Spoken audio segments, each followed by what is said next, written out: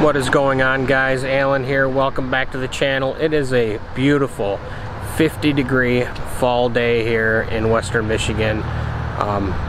50 degrees right now feels amazing because the last couple of days have been like 30s and 40s. So I'll take this any day in the fall, especially in November right now. But anyway, enough of that. Today's video, I am going to show you how to make your push button vehicle shut off going down the road. Why you'd want to do that, I don't know, but I'm going to teach you. But I'm going to teach you how. Let's get to it.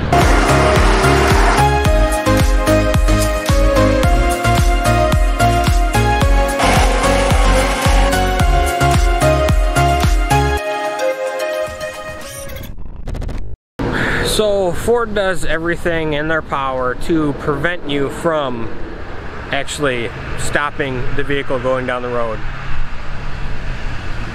But, you know, it's different nowadays. Like my wife's Fusion, I did a video. If you guys didn't see that, check that out right here. I did a video of, you know, taking the key out of the ignition while you're going down the road and what happens. This one's a little different, you know. You can force a key out of the ignition, obviously. Here, a push button start, they program the vehicle so when you're driving down the road, you can't actually shut that ignition off. And believe me, I tried it. So before I tried it, below 25 miles an hour, and then I did another test above 25 miles an hour, and that did not stop the truck. Under 25 did. So once I get to this test, something really weird happens. But anyway, so I knew it wouldn't shut off going down the road. So it's really funny because my family and I were on our way back from somewhere, and we were going down the road, and somehow the subject came off of shutting it off. I think maybe because I did the video with her car, and I pretended to push the button on the truck.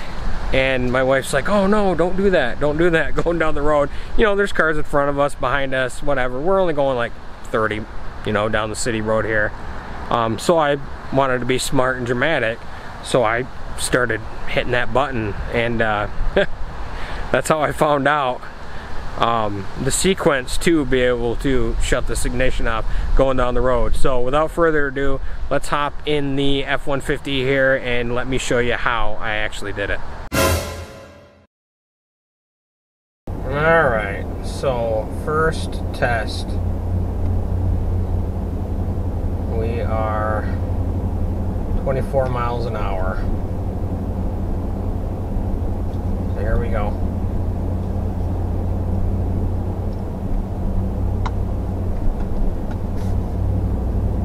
Nothing.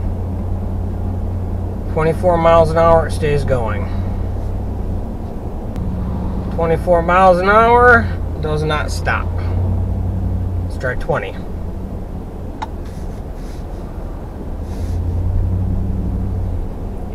It doesn't stop either.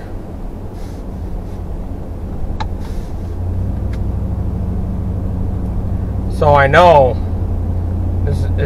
what's really weird is I know it used to stop. You could shut this off below 25 miles an hour. I know you could because I did it. What's weird now is it's not that way. So we'll get up to speed here. Do another test.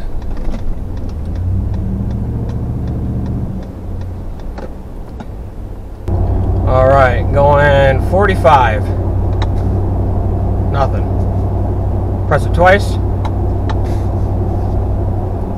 Nothing twice. 3 times. 1, 2, 3. Neutral. Brake. Starts back up.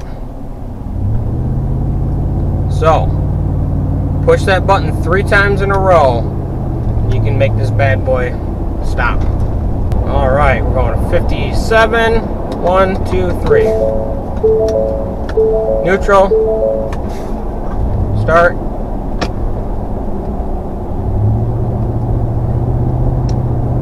So I'll get it back down to a slower speed because I know I shut it off before. know I did.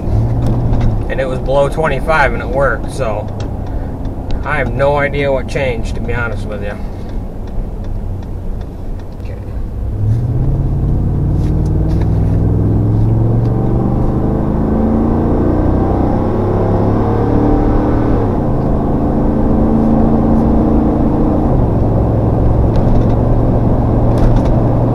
Alright, we're going 70. Oh yeah.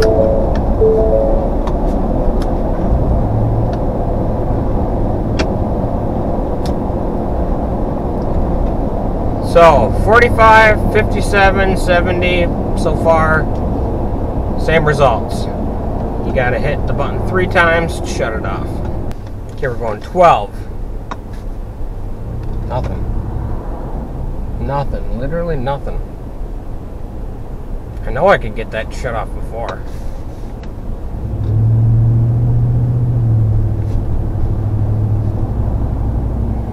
Well, there you have it. You gotta push the button 3 times, I guess, to get it to work. So what kind of knowledge does that bring you? None.